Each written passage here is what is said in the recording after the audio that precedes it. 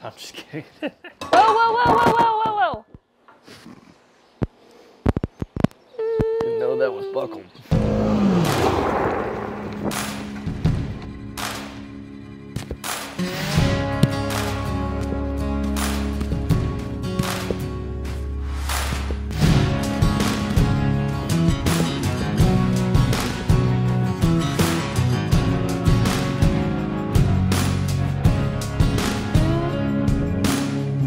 Welcome back to Aaron and Nick.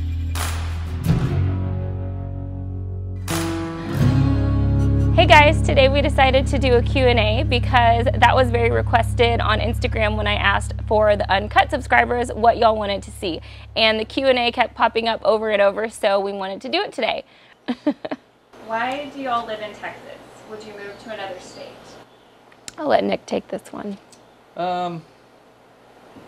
The only way we'd move to another state is if we could go to like Wyoming or maybe Alaska. I thought last time it was Montana. Or Montana. And you haven't asked me any of that, so. I was looking at ranches last night in Wyoming and Montana. Why? I didn't even know that. Just You're looking. leaving me? I was just looking. We're probably going to be in Texas forever, and we've already talked about how if we ever moved, we would never sell this house. Like, we would just make it into an Airbnb or something, because like we will never let this house go, mark my words. I have 2 kids and get stressed in the morning. How do you do it? So Riley is on vacation right now, and yesterday I had multiple meltdowns. I was actually supposed to film 2 videos and I haven't done any of it. So yesterday I woke up and Riley's out of town, and I had to take Nick to his surgery, which he can tell you about in just a second. And then my 2 big girls have cheer. So to Nick's surgery, an hour there, then procedure. Oh, hour there, hour back. Then they called me right when I got Cody down for her nap. And I was only home maybe 15 minutes. They called me that he was ready. Then an hour there and an hour back. Then here at the house, give everybody lunch. Cody starts not feeling well. Then immediately get everybody ready for cheer, an hour to cheer, 2.5 hours there, an hour back. We get home last night at 9:30. So I am hanging on by a thread. What are your roles for parenting? Do y'all take turns doing certain things, or does it change day to day? Best parenting advice. I do whatever Aaron tells me to do with a smile on my face. It changes day to day. Like yesterday, it was a vacation that I only had the oldest 2 at cheer, because normally I have all 4. But then sometimes, like when I'm doing something, he'll take them, or he'll take 2, or sometimes he does bath routine, sometimes I do bath routine. But I think we're a pretty good team as far as like when one person needs the other one to do something, I feel like we rise to the occasion. How far in advance do y'all plan trips, budgeting, etc.? Trying to get better at this to create more experiences for my family. Don't ask us. We don't budget. Aaron just tells me the next day that we're going to Disney World. What's one thing that the other does that gets on your nerves? We actually just had a little tizzy about it this morning. Whenever I get out of the shower, I dry off, I hang my towel on the towel thing. Nick will get out of the shower, I don't know how, he's like sopping wet. He'll fill up a whole soggy, huge towel and just bundle it up and just set it somewhere. And then the next time he takes a shower, he wants to use the dry one that I have hanging there, and his moldy one just there on the floor. That drives me insane. And we just had this conversation this morning, and he gets out of the shower and he goes, well, I'm just gonna use your towel. That's the exact thing I was talking about. If that's the most that I do, I think I'm in a good No, it's not. That's just what's happened in the last 2 hours. What do I do that annoys you? This? Nag you? Yeah, Aaron's a little bit of a nagger. You are. What do I do that annoys you, Nick, besides that? Oh, goodness. Are you going to have any more kids, or are you done? Done. Done. No way. I gotta get my cut, though. We are not having any more kids, like 0% chance, but you really do need to get your appointment set up, Nick, because what's going to happen is an accident. I know. Well, if you have us booked up for weeks, Aaron. No, that's not true. If a major network wanted to propose a reality TV show deal for you and your family, would you do it? It all depends on the contract. No, because we can't make the final editing call. I've been down that road before and it's a nightmare, and like 0 out of 10 recommend. Whatever happened to Clowny? Oh my God. What is Clowny? Okay, Clowny is my little clown stuffed animal that It's in the storage cabinet. my dad gave me, and it was a memory because there was all these clown stuffed animals at Walmart, and I don't know if y'all remember when they used to hang them all the way to the ceiling. Glimpse inside of Aaryn's soul, like as a kid, what toy do you want to pick out? I want to pick out the creepiest, weirdest looking clown that you could possibly pick. But Clowny made an appearance on Big Brother whenever I won head of household one of the weeks. Your family can send things from home that are very like important to you or nostalgic, and Clowny was like there with me every moment of my childhood. You were each other's one. Like, you were the one for each other. Our first date, I think our first date at dinner. At on Valentine's. Taverna. When did you know I was the one? I'm just kidding. Whoa, whoa, whoa, whoa, whoa, whoa, whoa.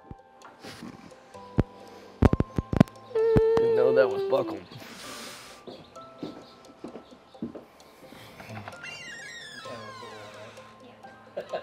Was there ever a time either of you just wanted to call it quits? Yeah, several. Just kidding, not several, but there have been like a couple times that I was just like, this is way too stressful. And he immediately whips himself into shape for a good week. For a good week. Nick, how do you deal with Aaryn? Very carefully. You know, one day at a time. It's taken me a while. I'm a slow learner, you know, but you have to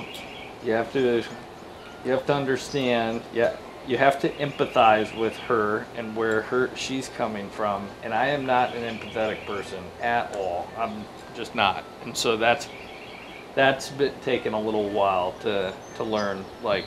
Why didn't Nick take your last name? Would he change it if you asked him to? No and no. Oh no. What kind of question is that? 2022. What is your second favorite dinosaur? Second favorite dinosaur? I read the question. Everything. And so I guess my favorite one is the long neck one. The Brontosaurus. Yeah. Well, there's several different kinds. The pastel orange one. T-Rex.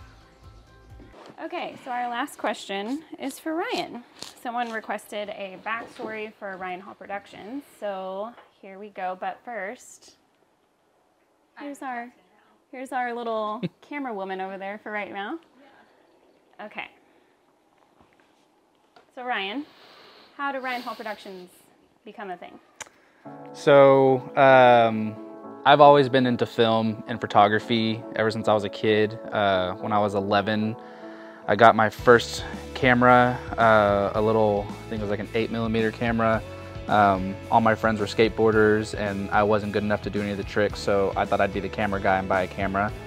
And I've always loved movies, all kinds of movies, and I just really enjoyed the cinematography and the idea that went into how you make why does a movie look like a movie whenever you film something on your iPhone? It doesn't look like a movie. Why is that? And that's always been something that fascinated me. But when I went into high school, I was really big into music. I was a drummer and I wanted to go to school to be a music teacher. And that's where I met Reba, and she ghosted me. I went into teaching for about 6 years. I was a music teacher in Wimberley, Texas, and loved it for a while, but quickly got over it once I saw how ugly parents can be nowadays and all of the Karens of the world that, you know, think that their kids are precious and that they could do no harm or no evil. And then in June of 2020, Reba bought me some camera equipment that I wanted. I enjoyed filming our girls all the time, and I made YouTube videos for our girls, and she said, you should start a videography business. And I said, you want me to start a business in the middle of a worldwide pandemic? That's a terrible idea. And she said, no, you're the kind of person that would do it. The way it started was really rough because I was still teaching technically. So I was doing my 80 hours a week during the week and then putting in practically 40 hours on the weekend building a business. And it was a lot of ups and downs, but eventually at the start of 2021, I went full time, quit teaching, and you know, Ryan Hall Productions took off, and we haven't looked back since. And we've done a lot of crazy things, from shooting out of planes to shooting underwater to shooting, you know, we're shooting cheetahs next week and rhinos and race cars and, you know, crazy blondes chugging margaritas on the beach in Mexico. I mean, that's the wildest experience. That's been the craziest one so far. I mean, I've been literally shot wild animals, and then shooting this wild blonde was like, and there was no supervision at all. It was completely unsupervised, and I don't understand how that's, you know, there was no OSHA or anything involved. But it's been a lot of fun, and I have zero regrets. I'm very happy that my wife sat me down one day and said, I hate your job, you need to quit and start something new. So here we are. I don't hate his job anymore. That's nice. Yeah, it's cute, right? Yeah, now Reba works for me. 2021 recap made me cry. It made you cry? Why did it make you cry though? It was just a bunch of... So proud of you. That's sweet. That's cute. Really, that's how I felt. I was very emotional when I watched it because that was a lot of work. Like I know how much work it took. Oh, my best friend is here now. What's up, girl? How you doing? It's always with the tickling and then the hat stealing. I don't understand. Hey, you want to play walk, paper, scissors? Paper, scissors. Okay, but I'm gonna be the rock. Ready? Here we go. You can't be rock because I'm gonna be. Okay, you're gonna be rock? Got it. Here we go. Ready? And rock, paper, scissors, shoot. Oh, she got smart. Your little kindergarten plastic scissors over there. Fair enough.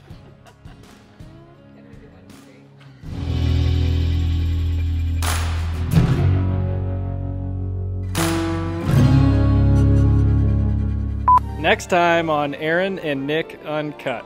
It's been so long since we've done a Disney vlog, so since we're here, we're gonna do it. Cool, isn't it?